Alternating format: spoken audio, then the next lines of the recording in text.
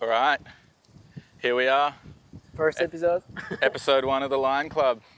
I think a lot of people thought this wasn't going to happen, myself included, but here we are.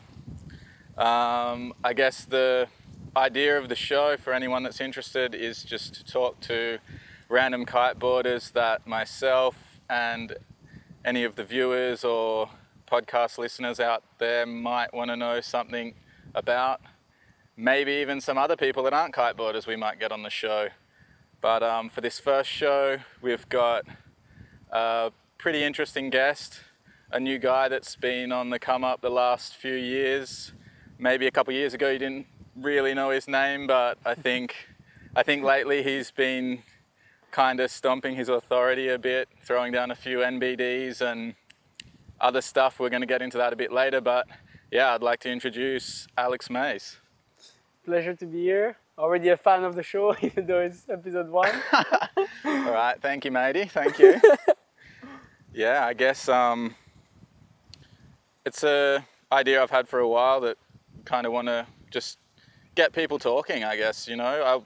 I'm interested to hear more about what people have to say about kiteboarding, interested to hear how they kind of got into the sport and evolved. So I'm stoked we can have you here on the show as the first guest and get it kicked off. Sick. I'm pretty happy to be here, and I think the show is a really great idea, so it's gonna be fun. Let's get it started and just kind of bring it back to the beginning. How did you get started kiteboarding? How did it take off for you? I started because of my parents. So they were windsurfers, and then they switched to kiteboarding, and like they teach me how to kite, and I was always going the weekend with them kiting, and they have a kite shop, so that was really nice to be able to hang out at the shop with them. And so I've always been involved and always very close to kiting. It's been pretty much of my life, actually.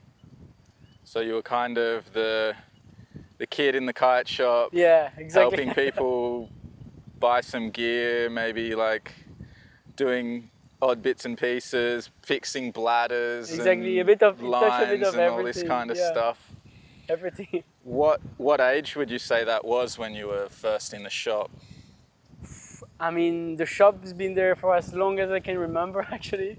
It's been there for like 30 years. So they were doing windsurfing before kiting at Matos. And I mean, so actually the shop was there before me. So wow, that's cool. So your parents were like windsurfing fully into that before, had a shop, was selling gear and everything. And then they slowly like started to kite and sell kites at the same time, and yeah, and then here we are.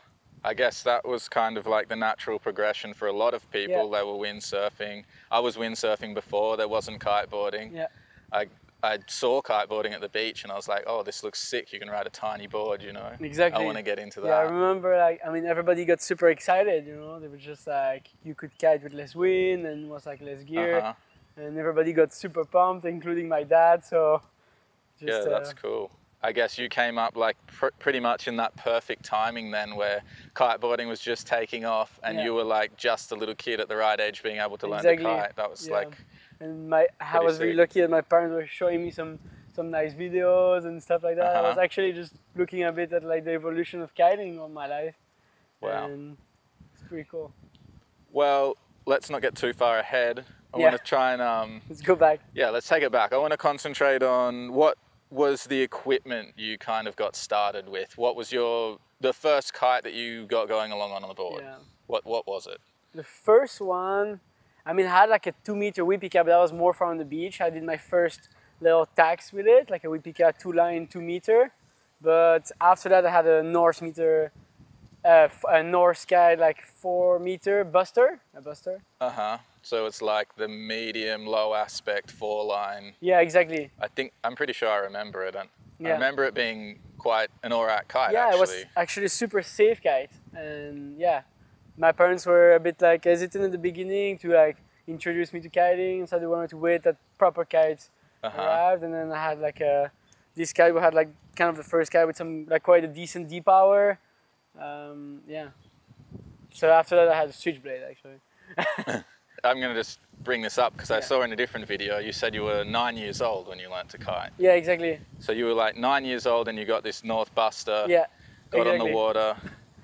And my dad gave me a little board and yeah. What was the first board you had actually? I had a Nash board, like one of the first ones they made for kids, like pretty small one. Yeah. And actually it was funny because I didn't thought like Nash was making like some board for kids, and once the importator came with this at the shop, and my dad was like, oh well, that's a really small board, it's gonna be perfect for my son, you know, and it just gave it to me, and I was super stoked.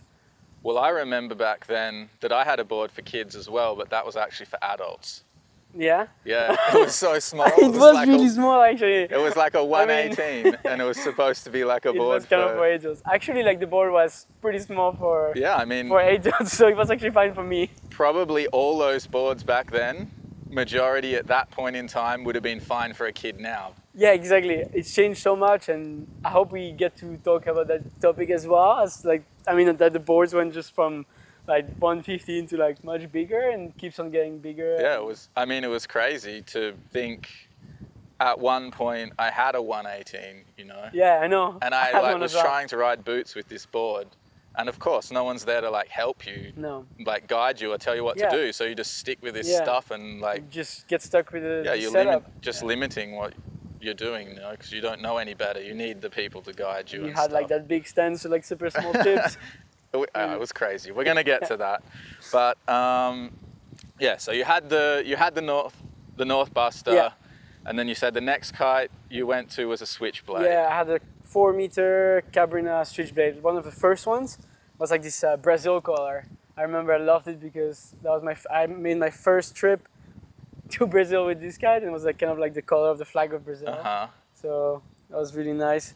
That was like my favorite kite. I think I kept it forever. I think I still have it.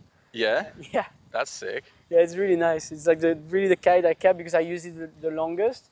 And from like, I don't know, like 9, 10, all the way till 14 or something. I didn't really change kite. I only needed like a small kite, and it was pretty tiny still. And I could go like any time with it, like any wind. It was super nice. Yeah, I can vaguely remember having an 8-meter, and I'm pretty sure I used that for a super long time because you could just go in light wind, go in strong wind. It didn't really matter. You could go like a nice pull and like some deep power, and with the bar was very nice. Also the safety system was really safe for the time. So you had the Buster, you got the switchblade, and then do you remember what was happening after this?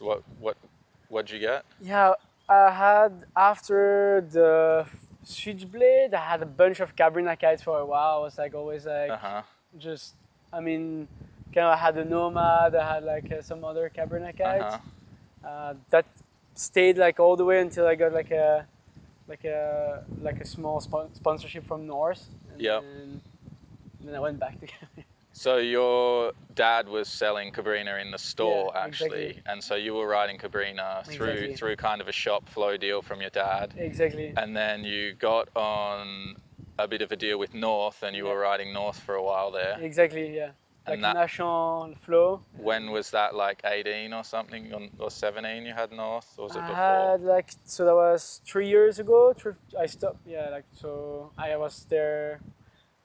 Yeah, it was like 6 years ago. I had my first like little sponsorship. I received some kites, and I was always very grateful for that opportunity as well. Yeah. That somebody, not only because of the shop, but where that was like, oh well, it'd be nice if we can sponsor you and everything. Yeah, that's cool. Yeah. I mean, when brands are kind of giving opportunity to young riders to come up and they see something there, that's always like something you've got to be appreciative of, I guess, you know. You can't kind of take that sort of stuff for granted. So that's true. And yeah, I had that Cabrina, and then after I had a bunch of switchblade, Nomads, and then I had a few Vegas.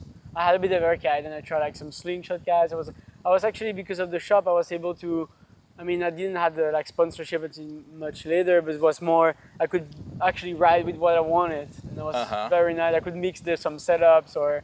Yeah, that's cool. I've always been like super passionate about like the gear, and my dad used to, try this kite, you know, and that's why I really learned like to try like many different kites and kind of know like what I kind of liked as well. I think it's really important. Yeah, it's cool. I actually wasn't sponsored until, I don't know, 5 or 6 years ago, like properly. And before that, I had the same thing. I would just kind of choose the kite I like, the board I like, the bindings I like, the harness I like, everything of the exact like piece you want to ride. And I think sometimes as a pro, you kind of miss out.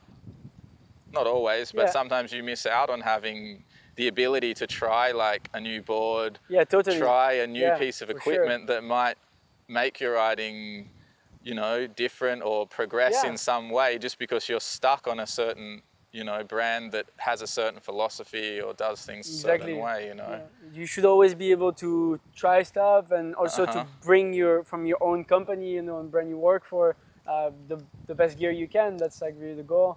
And I think a good setup is super important. For sure. I mean, when like just talking myself, when I'm designing a board, I'm openly just trying boards from other brands, because why not? There's a reason why the brands are making boards and they're popular. You might as well test that gear, see if it's what you like, you know. And you can't say that you don't like some gear testing it once. No, you know? Like people ride a board from another brand, that was crap. It's like, no. You rode the fucking thing for a day. You can't tell me anything, you know.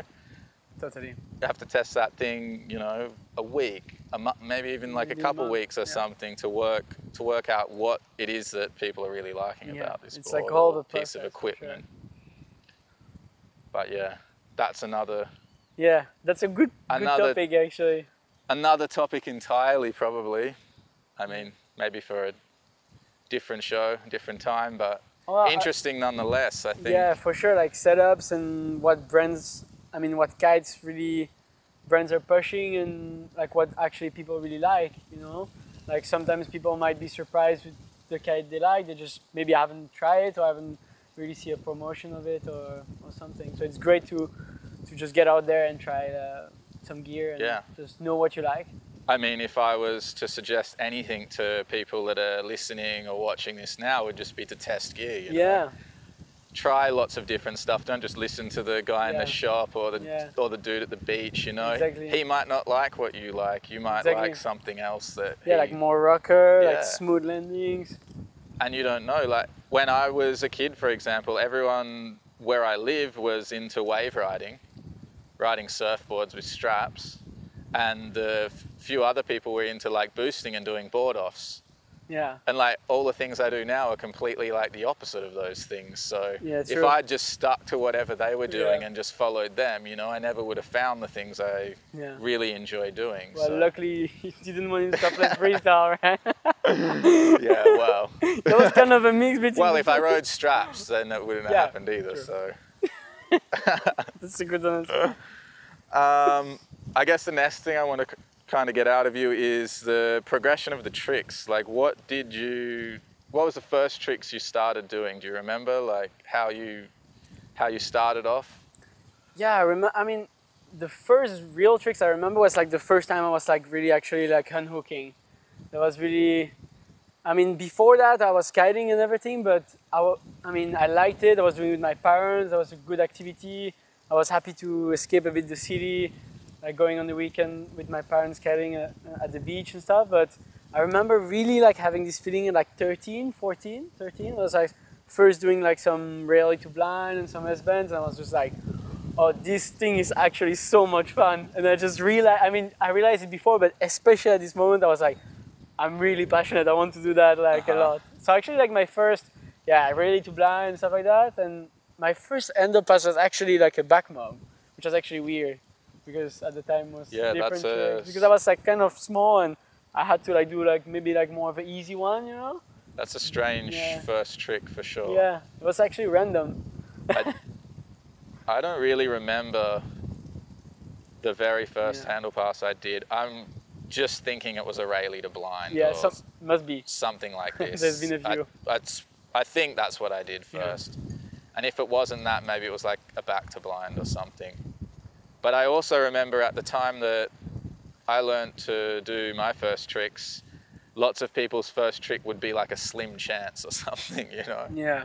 Which now would seem pretty weird, I think, if someone just learned a slim chance. Yeah, like from the beginning. Because I think back then as well, back to blind and front to blind, they weren't really common tricks for kiteboarders to do. No, not really. Like that was like another time, and I was kind of like seeing like some like Mob 5, some riders and stuff like that later, and I was like, oh, this looks fun. You know, when you have your kite a bit lower, and I somehow was more like attracted to that. And yeah, I mean, I remember like a lot of people just doing like those like slim with the kite a bit like sand. And I remember those tricks were like kind of like the standard. Yeah. But I remember like because I was actually really small and I didn't have that much strength, I was like, oh, I have to do like some other stuff first. So. Did the reason you try this back mode was because you saw people doing it at the beach, or you were watching videos or something like? Yeah, I've always watched a lot of videos. Like that was like really a main thing. And my dad actually like loved kite videos. Like I remember first time he handed me autofocus, I was just like, wow, what is this? You know, like it was so great. We watched it together in the shop. He put it on the TV in the shop, and then after that we watched at home. And I was always very lucky that he was showing me kind of like the stuff he thought were nice and original. And then so from there I was all the time like looking for like content or riders and seeing a bit like the style and what they were doing and everything. Yeah, that's cool. I mean, lucky your dad gave you autofocus, for example. Yeah. I mean as well, my dad wasn't giving me these videos, but I had like some other people at the beach who had like lots of VHSs and stuff, and they would lend them to me, and I would just watch them all and copy them. And it was so great. Yeah, I got very lucky actually. And he wasn't doing like those stuff actually from autofocus, but he just thought they were kind of, different, and he really loved it. And that movie was awesome. Like when I saw it, there was like so much inspiration. For sure. I mean, that was probably one of the most iconic videos for sure. that kind of time. I guess it had the biggest hype around it. Like everyone was kind of waiting for that to drop, and when it came out, everyone was pretty psyched. I mean, it was basically a video of Trey, but I mean, like there were a few like French tricks. No, I mean, his part was insane. It was just like flow and way ahead of his time. Like every trick was just like what? Like it was pretty crazy. But I think you're working on a nice project as well with Ewan, so I'm really looking forward to see that as well. And I'm happy that more riders, like for example Mowgli's Jungle or the Bubble, and you guys now with Ewan are trying to do like a bit bigger videos and some deeper projects. So I'm actually pretty happy to see that from a close look, because we hang out quite a bit. Yeah, cool. I mean, I appreciate it, man. It's definitely my kind of vision, and my idea of the sport is to have more of what we're doing kind of catalogued. Yeah. You know, a lot of people don't see what we're doing most of the time, hence why we're talking now as well, just so people can, you know, they relate a little bit more, they understand a bit more about what we're doing. And I think video parts, especially in a sport like kiteboarding, where it's really hard to just go down to the beach one random day and display to someone, you know, what are you doing? Or like show them exactly like, hey, we did this. I mean, a wakeboarder, a skateboarder, they can go to the park, probably do that thing, you know, straight away if they're like some consistent rider. But with kiteboarding, you've got so many factors of like the wind, everything aligning, that it's crazy. I think it's just cool to have that, you know, on tape or on CD or computer or whatever, so people, you know, down the road can watch it back and kind of remember what went down. Yeah, well, it's super cool. I've also been really attracted very early from just like video parts and making videos and actually showing people what we're up to and everything. And I think in kiting it's definitely quite hard to make a video part happen, because there's so many things that can come like in line, like the wind or the spots, the tides. I mean, like we know how it works. And I mean, it's definitely not easy, and I've seen you battling out there a few times trying to like get a trick or just make something happen, and you see like it just doesn't happen. And sometimes it's just like not with you and you just gotta let it go. That's just kind of, I mean, that's kiteboarding, being we were talking about this earlier today, even that being a pro kiteboarder is as much about being a good rider as it is about being patient and Exactly. being able to, you know, because it gets to you sometimes. calm yourself down and realize that, you know, this is how it is. You're just going to have to wait it out. There's going to be a day in a couple, you know, in a week or whenever time that you're going to get a chance to try what you want to try, and hopefully that works out then. Yeah. And if it doesn't, then hey, there's going to be another time. There's going to be another day. I think that's the toughest with kiteboarding, just like the missions, and just gotta chill, and sometimes the wind is with you and you just go for it. For sure. Well, since we're on the topic of video parts, I kind of wanted to ask you, what was your first video part, like first proper video part, I guess, where you were kind of putting down some tricks? And I think like one of my first videos from Hood. I mean, I had like a couple. I've seen like a few like, you know, maybe 18 years old or something. There's a few videos of you online. There's this and that. Just like a few art tricks here and there. Yeah, but it's not really a part though. It's more, it's not. So maybe. I think the first real one I made was here last year. That was like a part I was kind of happy about, but we didn't have that much wind. But I think last year Brazil. But I think this year is going to be probably my first real one. But yeah. Before I had a few videos, but nothing that you're kind of like close super to real stoked part, on. like no. Well, I thought I think it was the Welcome to Gabrina. Oh yeah, actually, video, the Hood part. That was. Yeah, that was actually my first like real. I thought that was pretty decent, video, especially. I mean, for that time, there's some pretty good tricks in there, and I guess that's your. True. In my opinion, that'd be the first. Yeah, my first one. Proper that's true, actually. kind of part. Yeah, I almost forgot about that because Brazil is taking so much of my attention now. I was actually thinking about Brazil. Now when I joined Cabrina, that was great. I was in Hood. We just had a new Cabrina rail, and it just like I was like with the right person at the right time. And actually, that summer was like one of my best summers. That was like the first time I went in Hood River, met like most of my closest friends now actually. And yeah, just from there, that was like it was interesting as well to also film Annalus and a bit like some other teammates, and to also be a bit behind the camera. It was just made it all happen ourselves with Luz, so I thought it was nice as well.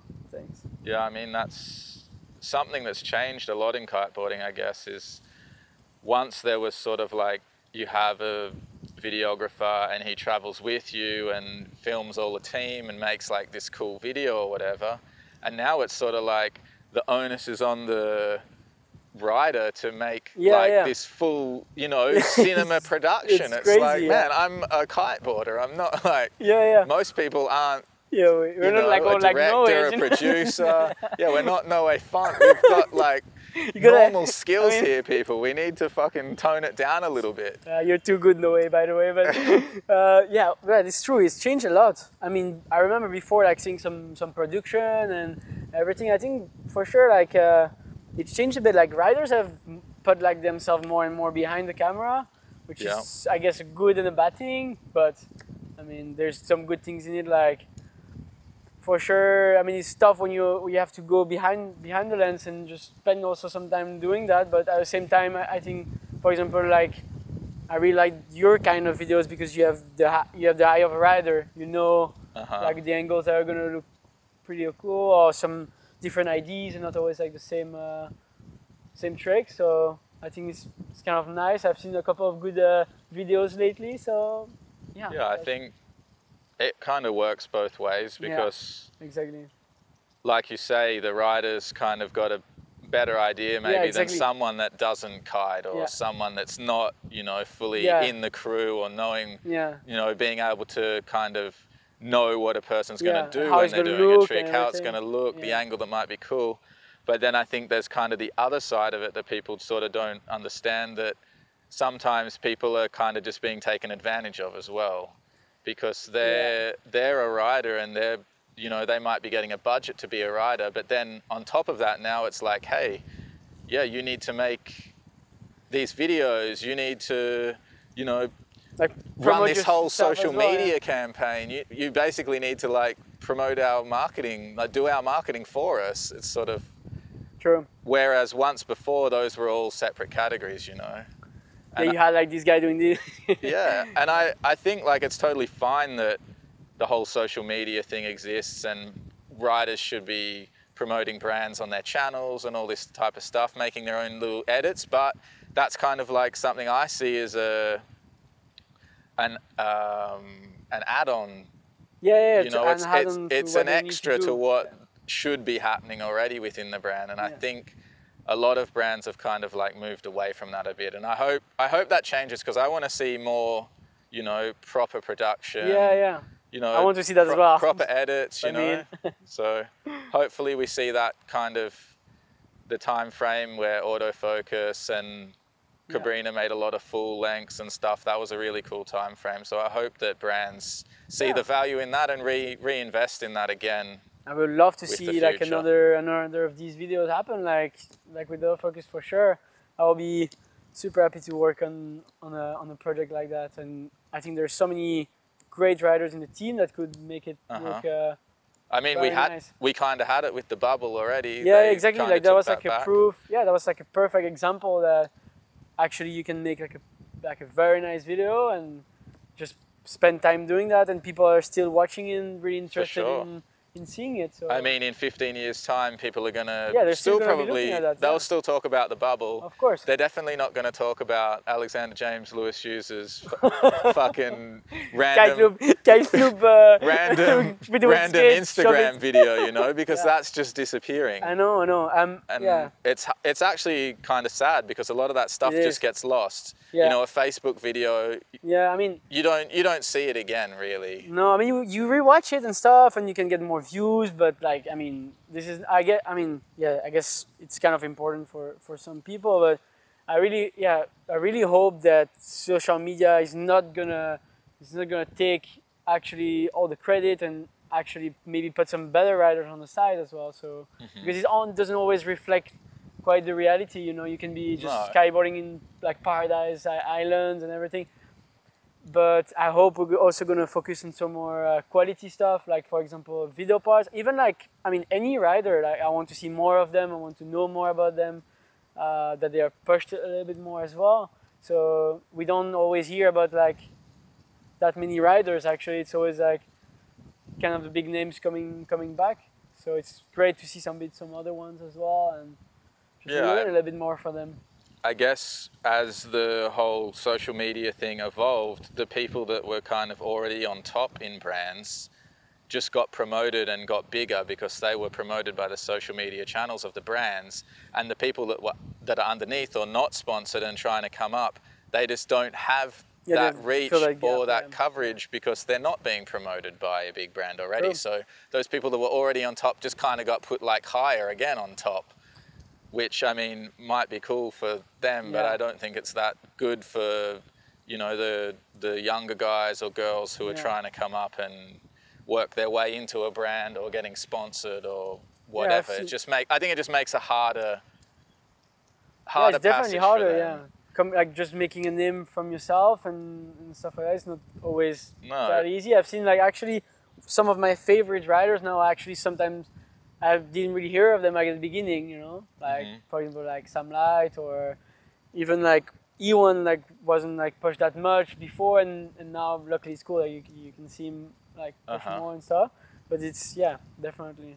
I guess it works both ways a little bit, because having the internet now also makes it easier to get your name out there. If you live somewhere where there's nothing, no shop. I mean, I didn't have a shop. I didn't have anyone. I was super lucky actually to help me, you know. And in the beginning, I wasn't also really thinking I would, you know, get sponsored or go anywhere. But not having that pathway would make it impossible. But now you have the internet. That's the best part about it, for sure. You can share videos and this and that. Maybe there's a kid in Brazil here or something. That's happened. That already happened. You know, that probably happened. That's Bebe. Yeah, exactly. You know, hey, look at this kid. He's the craziest dude you've ever seen. And then skyboarders, for sure.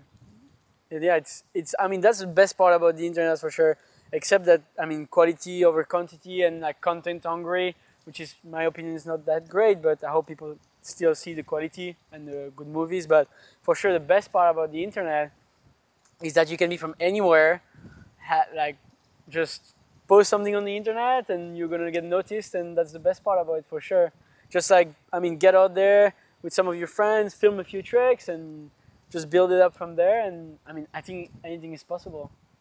Yeah, I mean, I guess in a way that's what I did, and that's kind of what you did as well. Yeah. We both kind of came from that, and people that are in kind of the circle we're in, which is more about park and less about competition, Yeah. most of them are kind of from that background as well, where Yeah, they're true.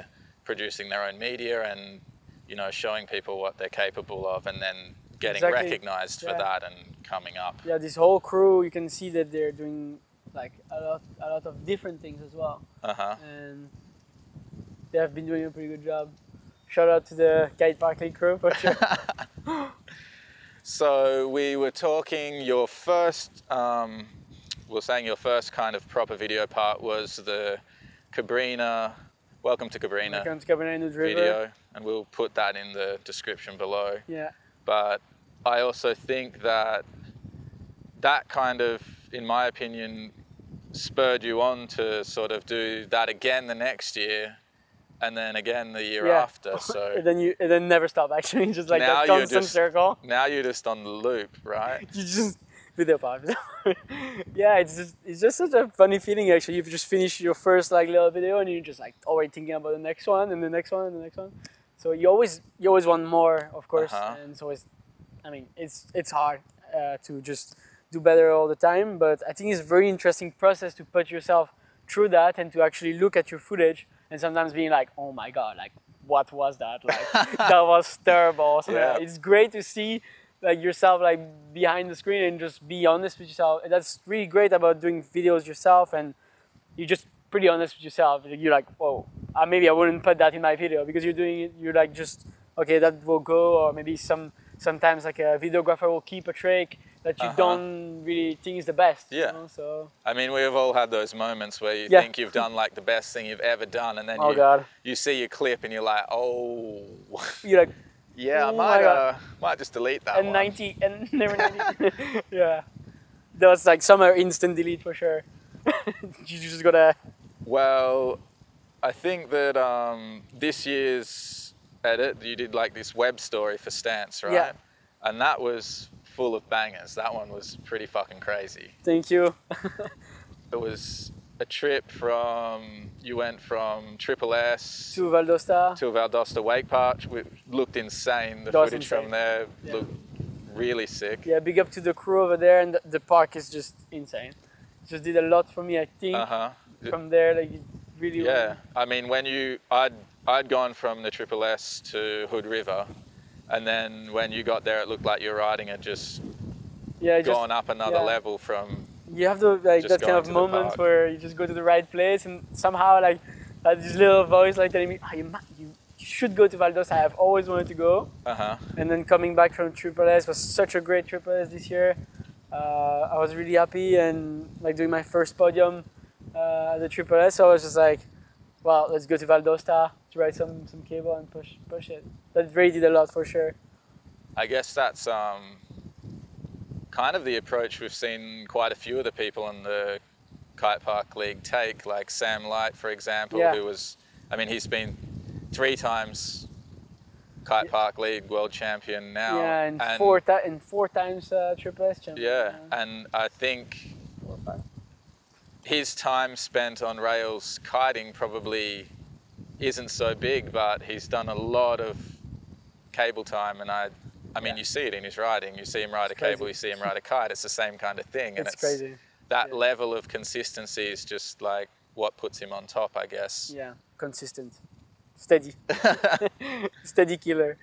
Yeah, for sure. I mean, I always like look up to those riders, and I remember Aaron and Sam used to make like really cool videos where they were going to the cable park and they were killing it. So I always thought like, oh, that's so nice. Like they're able to do like 2 sports, and it's really like close together, and you can see like so many things that are so similar. And then I always thought it was so nice to see that video parts where they were like going kiting, just sending like those super sick grabs and stuff, and then just like going back to the cable and shred. I always thought it was super good. So that was a bit the idea behind the Stance Webstory, to show them a bit the best kite park, but also show them that we could hit the cable a bit. Yeah, I mean the crossover for what we're doing, it's really similar. Yeah, it's really similar. If anything, what we're doing with the kite, in my opinion, is kind of harder. Oh yeah, the piloting, you got to be a really good pilot. Yeah, you need to fly a kite and hit the rail. So people are kind of sometimes looking, they're like, yeah, whatever, that wasn't such a good hit. And it's like, well, if you were dealing with that wind, that chop, you know, that kite. Oh yeah, that gust. Everything else, then you look at what some people are doing now, and in my opinion, it's pretty gnarly. Like, yeah, it can be really gnarly. You look at someone like Brandon doing a Mobe 7 in Hood River. Like, I invite anyone to come to Hood River and do a Mobe, do a Mobe 7. Me too. Like, you can come on down. Like, yeah, Brandon is the biggest OG. I mean, let's say it's just insane. I mean, like style-wise, but as well as versatility in between, like stomping the biggest spins to like the biggest inverts you have ever seen. It's just so crazy, and so like it's crazy to watch him. It's really he's like interesting to watch, because you see him once and you kind of think you've got his like stuff figured out, but you're always gonna do something else. Yeah, you see him the next time and he's already got like another trick, or he's doing it switch, or he's like, and he goes big, and he just hucks. Just ruthless. It's really nice to be able to ride and to just, I don't know, now call these riders my friends, and to just hang out with them is just so nice. I learned a lot from Brandon, Sam, or other riders, and it's great to see them riding. And they're actually, like, what they're doing on the kite is insane, like with just like grabbing the bar perfectly in the middle and just, like making it look good, and on the inverts, on rewinds or stuff like that. I always have massive respect for them for doing that. Yeah, I mean, the level of execution for some of the tricks, like a rewind and stuff like this, is definitely pretty difficult, I'd say. Yeah, we'll say you've got to be on it, or it's not going to happen. You just gotta send it. So, on the topic of competitions, what's your kind of feeling about competitions? Are you super interested in them? Is it your like? Actually, I've never really been a contest rider. Like from like a young age, I didn't really handle the stress very good, and I was always like, oh god, like another competition, But I don't know, I just slowly got a bit used to the KPL format, and actually, like when I saw the format of the Kite Park League, I was way more interested in competing in that, and I mean, it just kind of clicked. I was just like, oh wow, that's a really nice format, and it's more quality over quantity. And actually, now I'm really really into the Kite Park League comps. I just think that it's so much fun to be part of that process, and to kind of like go back a little bit, the stage back, to really have the riders that can actually make some decisions and push the format that they want to push, and do the tricks they want to do, and build the setups they want to do. So it's really interesting to be part of it all, and I'm really now I still have to figure out a bit of some stuff, but I actually enjoy competing a lot on the Kite Park League. Yeah, well, I guess it's just a different way of competing. Yeah. And a different format, and when I think any competition where the format is the format's produced and the format's decided by the riders, and that's the majority of the riders saying we should have, the competition run in a certain way, we should do this, we should do that. Yeah, exactly. If you execute that in the right way, then it's always going to be pretty fun to ride in it, because it's how you want it to be, That's how it should always be, I mean, in my opinion, but... I think the hard part is always when the money gets into it, when there's the corporate sponsors that need this thing done by this time and the deadline, and this has got to happen and that's got to happen. Then it's always like... Then it gets a bit different. Yeah, because it's just taking... We've seen it happen a few times. It's taking away those aspects. It's moving away from, hey, here's a comp that we're going to run at the best time or the best conditions, or in a best way, it turns it into like, we're going to make money out of this, and we have to run it now, and we have to do the format like this because of, the sponsors, and we have to do it like, I mean, that's always going to be Yeah, that's what I really love the problem. with the kite park at the moment. It's just like one big family, and everybody is gonna welcome you with open arms, and you're gonna be able to figure out a bit the format and just ride with them, just cruise a bit with them. And it's, I mean, in my opinion, how the format is right now, you can always have the best rider win it, because there's no room for any mistake. You just gotta have 3 hits, and you have 1 pass. And sometimes with the wind, it's so hard to like line it up perfectly. But I mean, when you see riders like Brandon or Sam in the past, or Iwan, Noe, they're just so consistent, and you can see like they have this line, and it's great. Like you're gonna have at the end of the day, it's gonna ride with your friends, and there's gonna be the best rider. So for sure, I think almost any competition format, if it's constructed properly, is the best person's going to win. yeah, Or the best person's going to win almost no matter a format as well, Yeah. if they're really the best Yeah. competition rider. yeah, exactly. You're always going to Yeah. get that person coming out on top. But I think it's important to just not forget the things that make a competition fun as well, you know. Exactly. And that's, you know, being around your friends, having a nice atmosphere, Yeah. you know, like Being helping relaxed. each other, Yeah. being relaxed. Speak like, about setups. yeah, like just getting hyped to ride with Yeah. everyone, I think, is a big part of why people come to the KPL. And for me, that's a big part of Yeah. why I turn up and continue to Me help too, with and things. I'm really happy to see some more Groms joining us and getting excited about the format, the comps, and that's really nice to see. That was really like the main difference this year.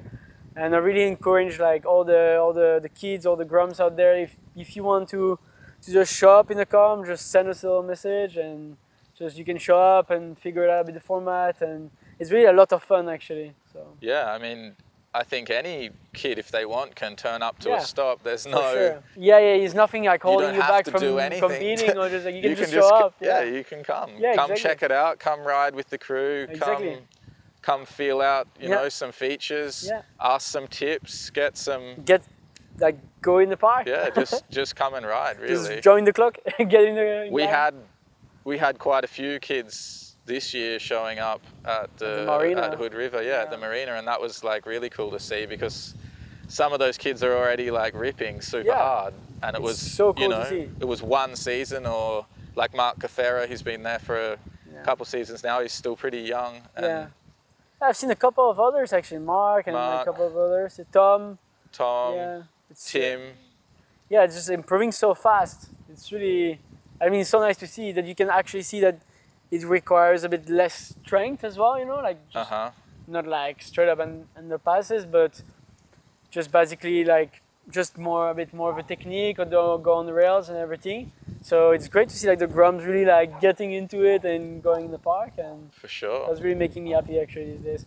The Groms are our future, so Yeah, we definitely want to see more of them in the park, I think. true. Even though I'm still a Grom. I don't think I'm a Grom anymore. No. Right, I think we're going to wrap this up for today and continue. Yeah. We might continue this tomorrow, actually, because I hope we do. It's I think starting there's to get no more, dark. No more light. it's no more light, and yeah, we're going to have some dinner. So Yeah, let's grab a beer. But we talked for way longer than I thought we were going to. So It was actually really interesting. Thanks for having me, matey. no worries, man. We'll continue this tomorrow, and hopefully the viewers and the listeners at home get to hear some more interesting stuff from you. Yes. All right, we're back through the power of the internet. You didn't have to wait very long. We finished off yesterday talking with Alex about the Grommies, I think we were discussing. Yeah, we're talking about the Groms. The new gen kind of coming up, what they've been up to, but it's cool that we're seeing a few more of those guys in the park. It would be cool though to talk to you about your tricks. How do you make new tricks? Kind of what's the process you go through to get a new trick or work on a new trick?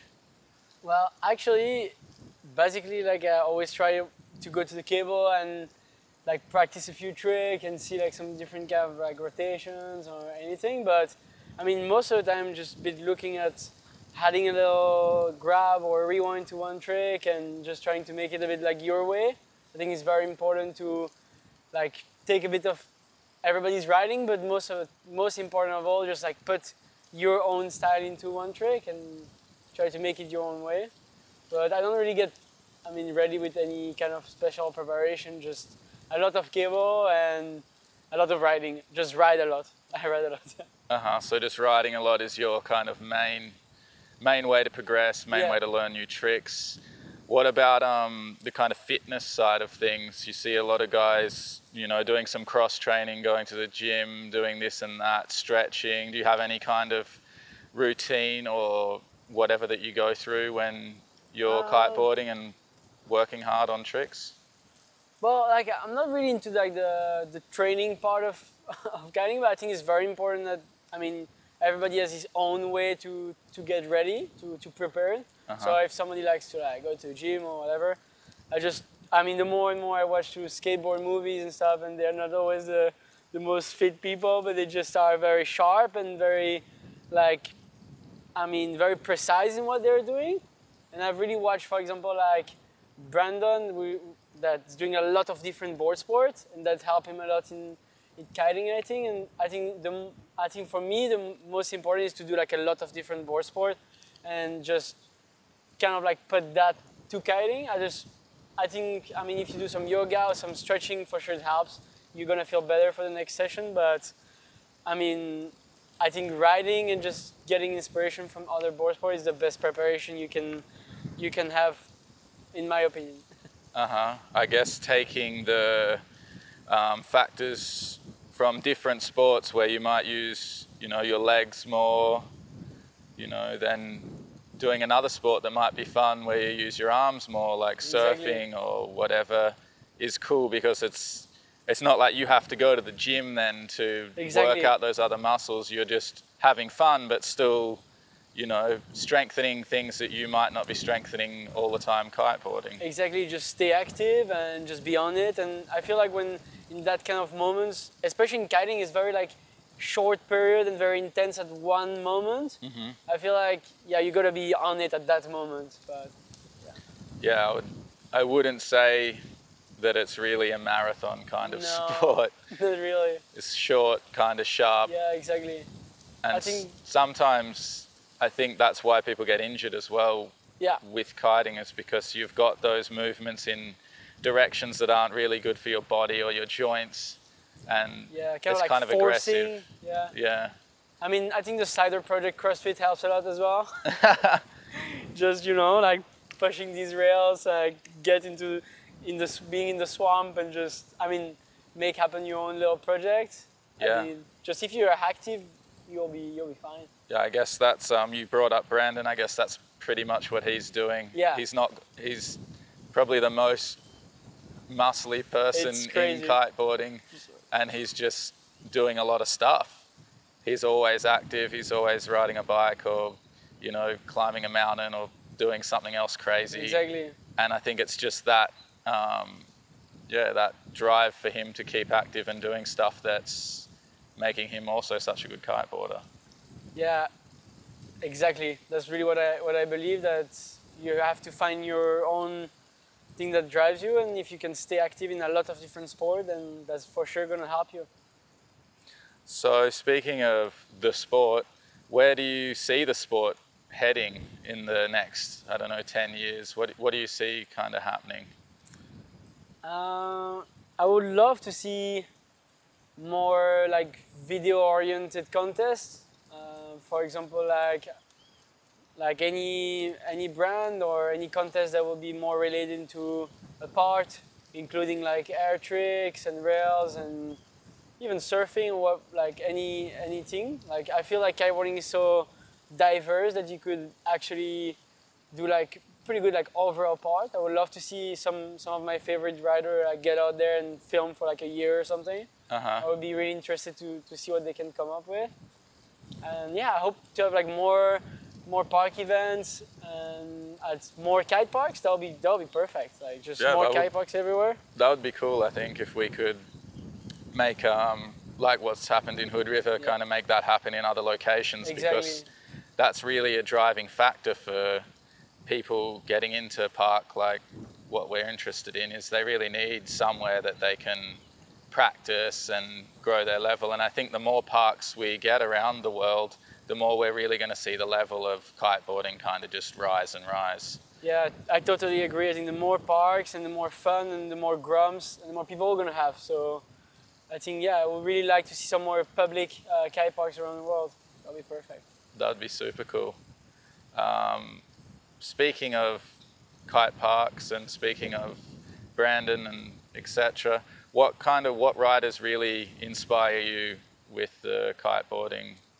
I guess it doesn't have to be park, but just whatever. I mean, my main inspiration has always been like Sam Light and a few of other riders. Actually, now I look a lot of Brandon and his way of approaching rails or kickers as a competitor as well. But yeah, I have like Sam Light, Brandon, Ewan, Noe, like Craig. I mean, all this group. I've always look up to them, and I still do. Yeah. I think what they're doing is great. I mean, just the way they're seeing kiteboarding and trying to do some other stuff. And they're really overall in a lot of discipline in kiteboarding as well. Yeah. And I've always looked a lot to Sam because he's regular, like me. So I was looking a lot. You could see his tricks. Yeah, I was like, okay, so that's also I will for example hit that feature like right foot forward or left foot forward or like two side or your side. I was really looking a bit like what he was doing, and it helped me a lot. Actually, a lot of his videos, I still rewatch them a lot. That's pretty cool. How about, have you ever tried to watch video parts of people that are the opposite stance to you? Yeah, I love to do that. And then it's just tripping you out. You're just tripping. You don't, you can't really like look at it sometimes. No, you're just like, oh wait a minute. Was this switch? Was this like regular? And then you know the guy is like goofy, for example, and you're just like, oh, that's like. You get like more inspiration, I feel like, because you're thinking about those tricks, but you have to do them switch. So you're like, oh, that'll be good. I mean, some of the stuff we do is just switch. Yeah. By nature, we do a switch trick easier sometimes than a natural. But I've definitely had times where I've taken a trick I've seen someone doing and put it on the computer and like just flipped it the other way around so I could watch it. Like, yeah, true. I've done watch it in the good stance.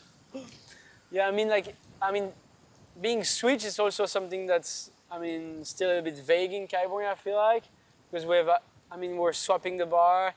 We're a lot thinking about the way we swap the bar, but I feel like, I'm mostly kind of looking and sometimes on like what foot is like your good one, you know. Like, so it's good to see that as well, you know. For example, if you're regular, it's going to be very different the way you're going to approach a slider or an air trick. And actually, maybe sometimes you're going to realize that a switch trick is easier than your regular trick and you didn't expect it. And you're like, oh, actually I can do, for example, switch back mob and it feels nicer somehow.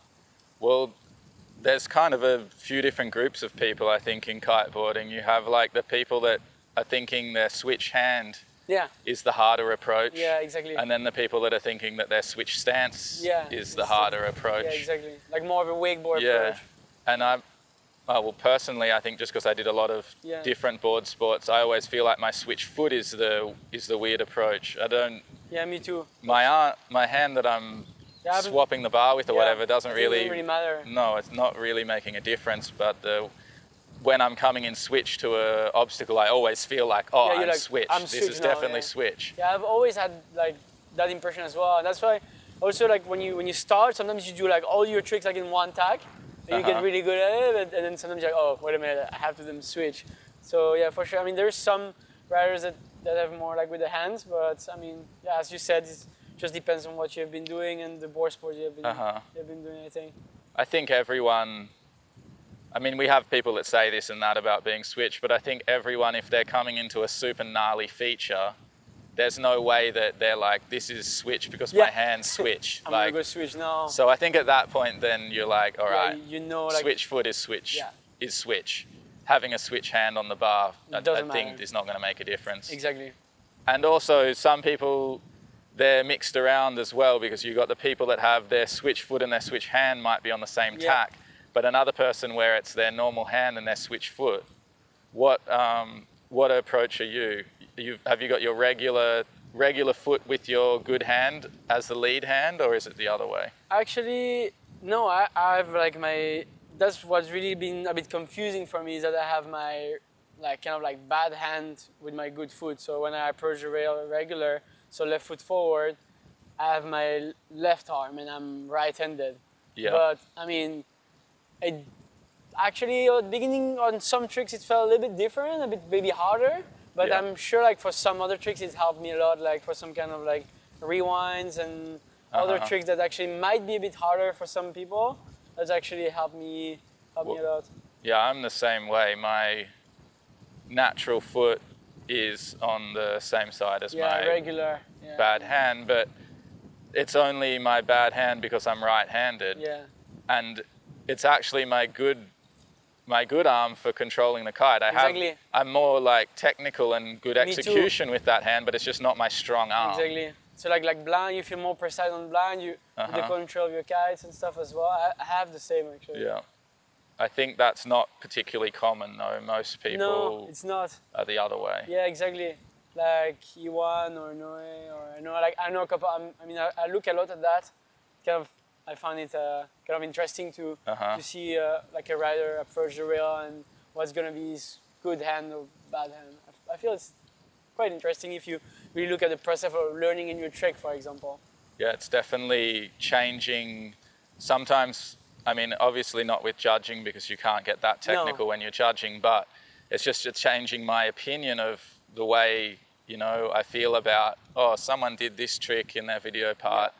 How was their setup for that? You know, did they have their switch foot and their switch hand, or like how hard was it for them actually? Or you put them like both, like mirror. You have like, for example, like everyone left and left foot forward, and everyone like right foot forward, and it's always interesting to be like, oh, which one is switch or which one is regular. That's really cool as well.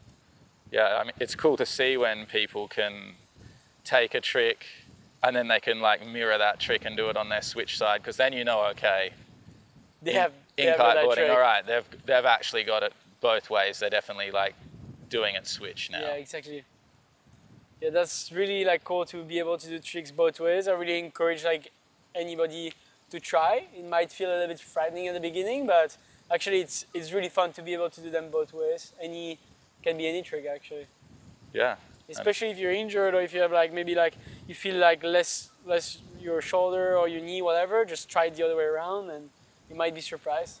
Yeah, I think I learned a lot of tricks just from being injured in some way, having a sore wrist from falling off a skateboard, or you know, hurting my elbow, and then you know, you don't want to just stop kiting, so you're just trying to do stuff the other way instead. And I think a lot of people end up learning switch tricks because of injuries and because of stuff like that. And grabs and all of that.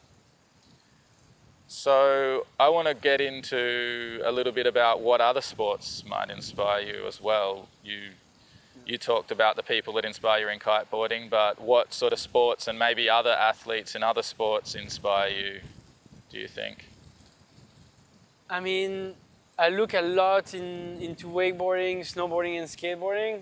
Why? Because I always amazed me that some people take their own board sport into like some incredible direction. Like if it's in snowboarding, if they do some kind of street videos or whatever, they always try to be a bit original. And that's really what I have like seen like similarities with kiting, that actually we can do exactly the same. We can get original, build some setups, ride wave kickers, do some air tricks. We can actually do like a bunch of stuff. Like we can, like you can have your video part build around so many disciplines. It's just really great to kiteboarding. But I look a lot at wakeboarding, snowboarding videos, and recently a lot of skateboard videos, because they're just a step ahead. So it's good to see them, what they have been. I mean, they were also a young board sport before, and to see the way they have gone. So. Yeah, it's easy for us to take inspiration from these other sports because we can do so many things in our own sport. Exactly. It's so versatile compared to, in my opinion, any sport in the world. You can basically ride a skateboard, a surfboard, a wakeboard. There's foiling now, people are racing. There's just so many facets of things you can do behind a kite that it's cool to be able to draw inspiration from all these different sports and sort of mold that into what we're doing in some way. I think that's why we love kiteboarding so much, in my opinion, because there's so many different things that can make you happy, and then at the end of the day, we just whole talk about kiteboarding. That's, I think, the most important. Just be stoked in what you're doing, and if you can get original, do something a little bit different, I think that's perfect. Yeah, it's the freedom. Yeah, exactly. You have the freedom to do whatever you want, just because you can ride so many different boards in so many different ways. It's actually just crazy. If you think about what you can do behind a kite compared to any other sport, it's crazy. There's no comparison. No comparison. Zero. You can just like your own kite, and you can just go wherever you want when it's on. Super cool. What are some of your favorite kite video parts over the time? We talked about autofocus in the early days and some of those Cabrina videos, etc. They were really good for back then, but maybe some of the newer videos, what's sort of been your inspiration, or just ones you've enjoyed?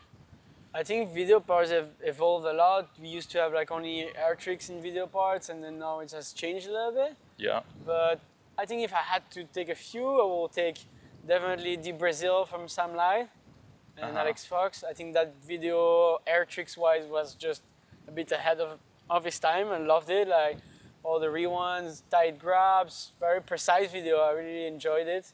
I still think it's one of the best video parts out there. Yeah, there was some good tricks from Sam Ladd in that video. I think he had the rewind, he slim. had like so many different tricks. Like 313 rewind. 313 rewind, 310. He had like KGB rewind. He had like slim blind. That was like really like heavy part. I remember that. I was like, whoa, that's like. Was that the one where it was almost all slow mo or something? I can't it was really. pretty it was all slow mo, yeah. And then after that, I will say.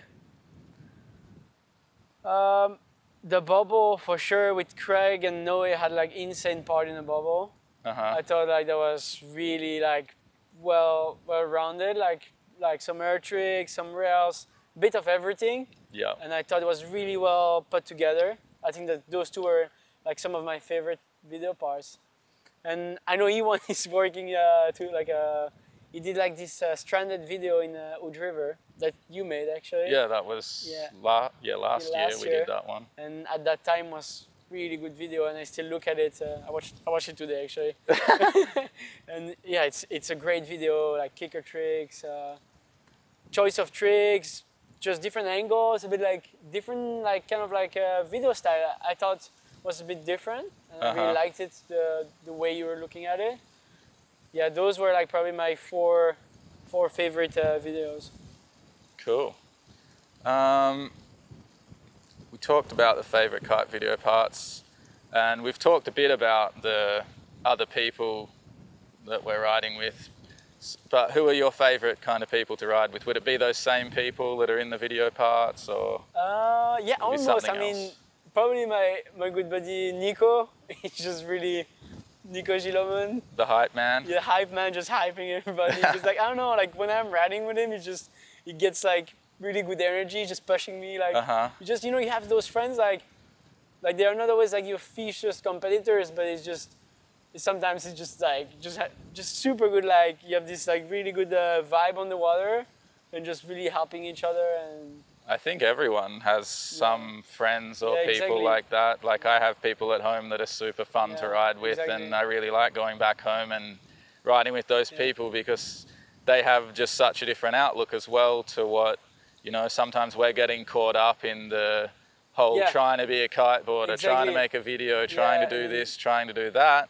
And your friends or people at home that you ride with, they're just chilling and just kiting 100% for fun. So that's cool to go back and ride with those people because they sometimes, make you realize, okay, it's pretty cool that I get to kite all the time and everything. I shouldn't like take that for granted so much, and it's cool to just have fun and like you kite. Find a good person, find the person you want to ride with, and just enjoy your time. I feel like at the Kite Park League we have a really nice group though. Like I couldn't really like take few names because all the girls are just so nice to ride with, but definitely some of the Marina rats were with Pierre, you, and it's so much fun. Like you can see that everybody's just pumped when somebody learns a new trick, and that's I think what it's all about. Yeah, it's cool to be able to go to a spot and just hang out at that spot. Like I mean, that's what we did this year in Hood River. We just hung out at the marina for 2 months, basically. Yeah.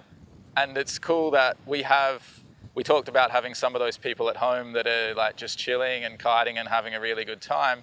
And that's kind of mirrored in Hood River, where we ride at the marina. We have those people, there's the A-Train, there's the homie, there's, you know, there's these guys that are there, they're just chilling and having a super good time, and they're making that atmosphere like so much better because of that, you know. That's just the best, just having this group and wherever you are. And we spend so much time on the road as well. Just, it's very important to, I mean, it's so great to have like such a community as well. I think that's very important, and that's what we have in Hood River, and I hope you always stay the same for sure. Yeah, I think as long as the people that you're riding with and the way we are showing, you know, the younger kids how we're acting and how to do things, I think that kind of philosophy and that mentality will always just carry on with what we're doing. So, I mean, that's the way I hope it will turn out. For sure. I hope so too. Speaking of cool spots, Hood River has the park. We're here now in Brazil, in Ikapui. Kite-Mansion. And we're hosted, big up to the Kite-Mansion. We're hosted by the Kite-Mansion here, and they're doing a really good job trying to organise this event for us. Yeah. And I'd just like to get a bit more information about what are you doing here, what have you been doing here, and what's sort of the plans for what's happening here. I mean, like, the idea was I've always dreamed about having like a kite park in Brazil. That's always been like a goal of mine, and I think of a few people. And it's just like with Sam and Nico, like the owners of the Kite-Mansion, they've always been like really like long-time friends, and we all had this project together of making it happen. And they were really they handed me the right tools, and they helped me a lot. And we slowly, little by little, we built like one rail, then one kicker, and a little bit more every year. And the idea behind it is really to have a kite park in Brazil that people can come and ride with us and just, I mean, enjoy that perfect wind, and at the same time just improve and just do new tricks and everything. And of course, to organize the Kite-Mansion Open is another thing for the Kite Park League. So yeah, I guess Brazil is such a good location to ride obstacles. Just the wind is so good, steady and perfect compared to any other place we go, really. And the obstacle, I guess, is getting that infrastructure and getting the rails and things set up in, you know, a country you don't live in, a place you're not in all the time, somewhere that's maybe a bit more rural and hard to get to. That's not always an easy thing, but definitely, if we can get something like that happening and, you know, get it moving, I think it's really going to progress what's happening within the park scene and in just within kiteboarding, because the level will rise so much from having an event in a place that's just a really good location for kiteboarding. That's what I've always wanted, is like other riders from everywhere, and all the best riders or any riders will come and just add this little thing to the project, like build this or do this new trick, and it will just make it like bigger just by itself. I think it will be very good for the sport as well. And I mean, who has never dreamed about riding a kite park in Brazil, for sure. Yeah, there's so many things that go behind like a park like that, but yeah, very lucky to have the Kite-Mansion crew helping us and making it happen. Yeah, it's good to have those people behind us, because a lot of times I think maybe the viewers at home and other people, they don't really know what's involved in setting up rails, setting up a park. You know, there's a lot more management than you think, even in a place like Hood River, where we have people from our crew living and they can help set up things, and we have a lot of people there to do stuff if we need to. It's still a lot of work. It is a lot of work. And it's usually a team effort, you know. Yeah. We're relying on each other. Yeah, just on each other, and, you know, no one's being paid to put these obstacles out there, to set up a park, just doing it for the love of it. So it's, I think maybe that's also something that's bringing the people together as well, because when you have to work together to achieve some common goal, it's kind of, you know, bonding everyone a bit as well. I just love that process when people come, they have their stuff and they get something in return. I think it's beautiful. Like, I've seen people coming here and film video pods, like Triple S wildcard videos, like a bit of everything, and I hope they're gonna keep coming and just adding their stuff. And I think with this spot in particular, I mean, it's just shred paradise. Like, you got like that perfect right foot forward line, that perfect left foot forward line. I mean, there is no limit. You can do whatever you want, do as many rails, like air tricks in it with a kicker at the end. I mean, there's so many options, and that's what I found really interesting to just see it happen. Yeah, having a spot where it's possible to have a line set up and having the right depth water and everything. It's not that easy to find. It's so hard to find. So it's cool this spot actually can go right foot forward and left foot forward, and it's a depth that we can set up. Exactly. Rails hard on the bottom and makes it easier to set up, you know, different features and unique stuff that typically we wouldn't be able to set up so easily in a deep spot. Yeah, that was the goal, to have like also different kind of rails, like not always the same ones, but we could have like handrails and other kind of rails that we could just mix together and make lines. So just, if you have a bit of imagination, anything is possible, for sure. Yeah, it'll be interesting to see how this stop turns out, because there's a lot of heavy features out there I've seen so far. Maybe we'll even make a little video for the people at home just I really hope so. Like, to have a look at, you know, the setups before we start the competition, and also for the riders maybe to get their heads around what the obstacles will be and how the lay of the land will be for the event. Yeah, I really want to make that happen, that actually riders and just followers or just anybody that just look at the format and just look at the setup we're going to have for the comp with that right foot forward line and the left foot forward line and the kicker, and just see a bit like what they can expect and what's going to happen, because there's definitely some different rails this year, so it's great. Yeah, it's cool. Thanks a lot for organizing this event and helping to put your, you know, spin on the KPL and trying to progress things. It's always, you know, it's never as easy as people think from the outside. Everyone thinks, oh, you just did a little bit of this and that, but I know just from, you know, helping with a lot of events over time, there's way more things than people think. Yeah, there's so many, and I hope everything goes good and that we get the right authorization and we do really a good job with the mangrove. Like, I'm very aware of what plastic is doing to the ocean and what's doing to the birds, and I hope we can also put the Kite Park League on a difficult subject, that's pollution. So I hope we're going to be able to see the riders like coming together and make like a difference to a spot. I think you can always make a difference to where you're riding. Like, if you love a spot and you see it becoming like there's more plastic and everything, just take some friends, go grab a bag and just pick up as much trash as you can, and you're going to see a difference. Yeah, it doesn't take that long. If you have 20 people or even less, 10 people, if you get hard at work and just start picking up some trash, in about 30 minutes, like, we picked up a whole truckload of trash. I remember that day, and the spot was so much better the next day. So. It was instantly cleaner, and the next day we came back, there was already some cows eating the grass, there was some birds flying back, so you saw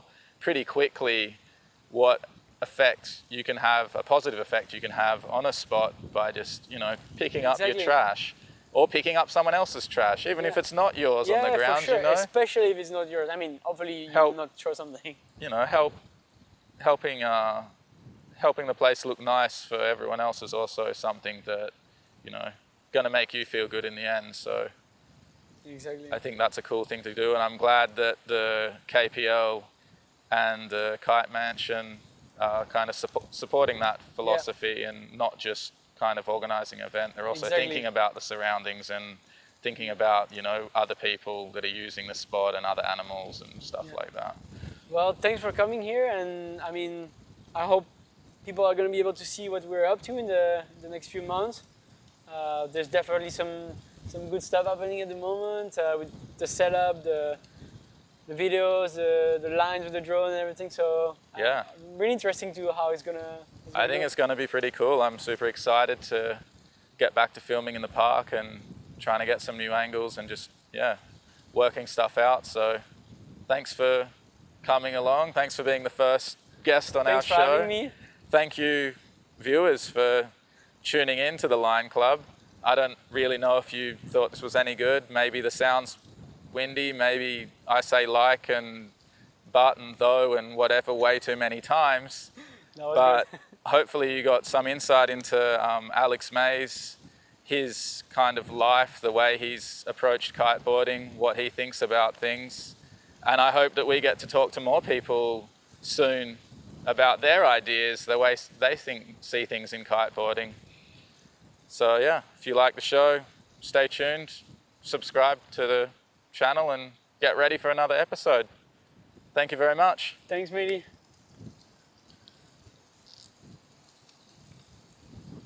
All right, that's that. Oh, fuck, we didn't speak about injuries.